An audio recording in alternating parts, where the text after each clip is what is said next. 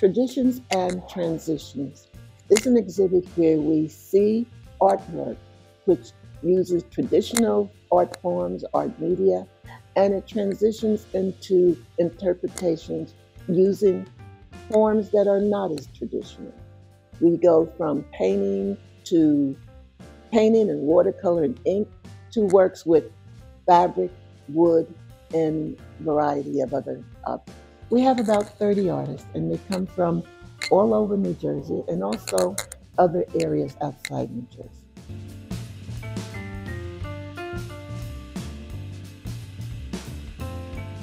Here we have a very traditional approach by the artist Kathy McCoy Bristol.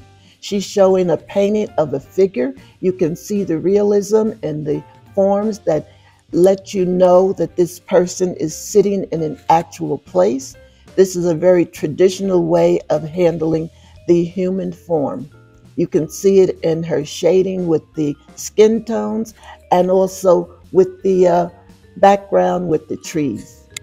Now we see another piece that is very traditional in its execution. It is graphite on paper where the artist uses the graphite pencil to indicate the contours, the tones, so realistically that you have to look to make sure it's not a photograph. And here we have a much more contemporary piece. There's an abstraction which relies on color, shapes, and a linear aspect to make you want to look into the painting and actually conjure up whatever it speaks to you. It is very contemporary. It's a very great leap from the traditional style of painting. Here we have a piece by Courtney Miner. It is a very contemporary piece. Using the black light, you can see the graffiti or the different designs that you cannot see without the black light.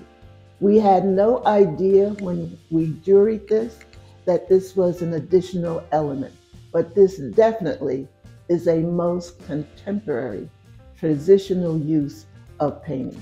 This is a traditional piece. You have a figure painting, and in this one you see the child or young person getting their hair groomed by the mother. You can see the traditional application of the figure, the leather that even looks like leather. So this is a very traditional treatment done by Timothy Simmons. This is a very transitional piece because while you see the images of the faces, it was done digitally so he could manipulate, or the artist could manipulate, the placement of the design that integrates with the piece. A very contemporary application of the artistic process. This is a very traditional piece by Peter Ambush.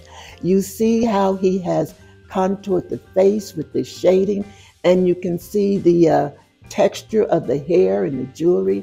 Very well done. It's kind of like a transition from the traditional because instead of it just being the application of the paint, you have different application of a spray application, similar to airbrush. Looking here at Marcel Stewart's piece, Color of Euphoria, this is something that the viewer can connect with. They don't have to analyze, is it done anatomically correct? They can just see and enjoy the colors and the interplay of the lines with the objects.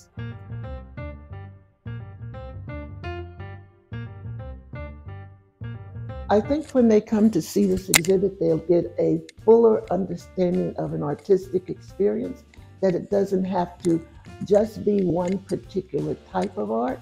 It can be whatever appeals to them, whether it's fabric, whether it's collage, whether it's sculpture, whether it's taking a group of objects and putting them together to make them look like a face. They can find something they can relate to.